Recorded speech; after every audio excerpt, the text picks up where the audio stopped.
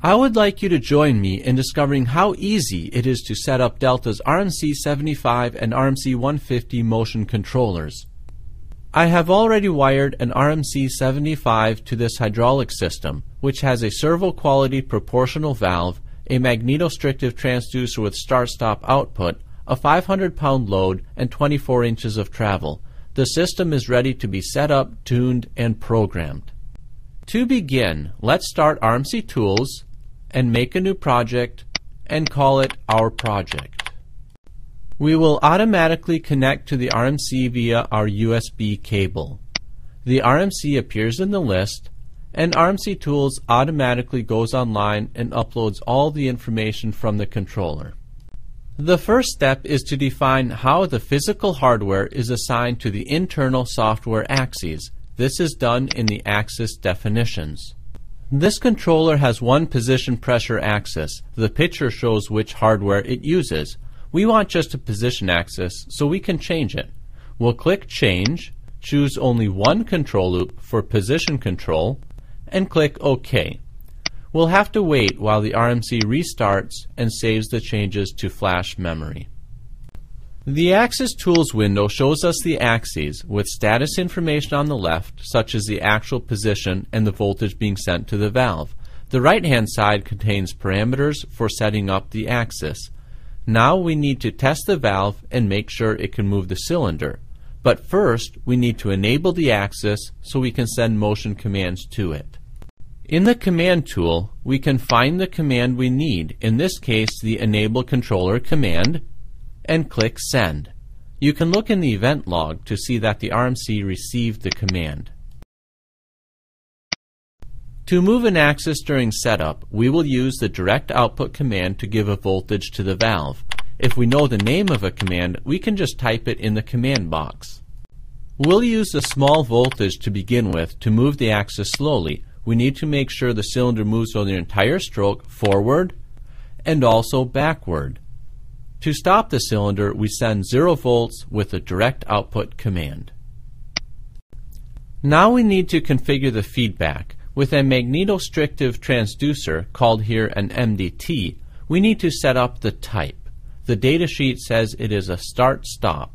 The MDT type parameter is already set to that, so we are good to go. Of course, the transducer data is not yet in meaningful units, but we will change that by launching the Scale and Offset wizard.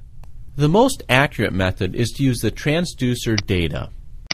We'll scale this system in inches, and the transducer label says the gradient is 8.8917.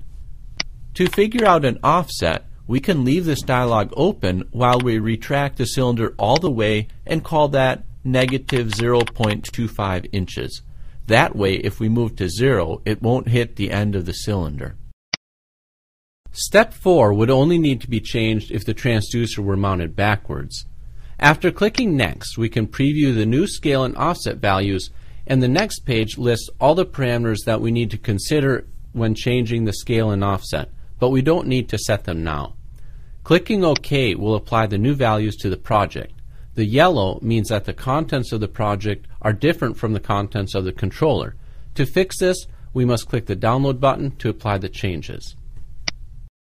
Now, as we move the system, we can see that the actual positions are in inches. We should move the axis along the entire stroke and verify that the positions are correct. Now we need to set the travel limits. We'll set them to 0 and 23.5, which is slightly less than the cylinder stroke. And of course, we need to download the changes.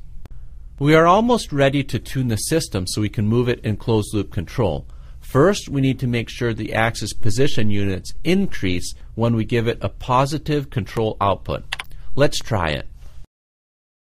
Yep, it's fine. If it wasn't, we would need to set the invert output polarity parameter. Now on the Tune tab, we will launch the Tuning Wizard and choose Auto Tuning. After clicking Next, we'll accept the agreement and specify the number of moves. Since a hydraulic cylinder behaves differently in each direction, we need 2 moves. This page gives us the details of the auto-tuning move. Usually the default settings are fine. First, we'll click Move to Start and wait for the cylinder to move approximately to the starting position. Next, we'll click Move Positive. The cylinder will do a jerky move and RMC Tools will upload a plot. We repeat the same thing on this next page, moving to Start, clicking Move Negative, and uploading the plot. After finishing the wizard, the gain calculator opens. It has a slider bar that lets us try out a range of gains. We will choose gains, move the axis, and see how those gains worked, and repeat it until we're satisfied.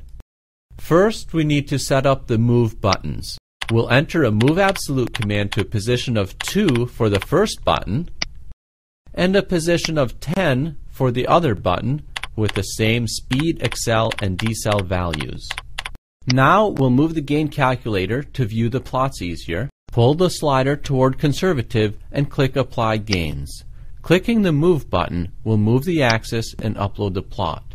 The blue line is the target position, which is where the axis is supposed to be. The red line is where the axis position actually is. The axis is not tracking very well, so we can pull up the slider a bit, apply the gains, and move the axis again. Now the axis is tracking very well. We'll move the axis again to make sure the other direction is good too. Wow! We set up the RMC and tuned this cylinder in less than 7 minutes. Now that the axis is tuned up, we can send motion commands from the command tool, such as this Move Absolute command to a position of 5, and continue our motion application. To learn more about that, see Delta's other videos and the RMC Tools help.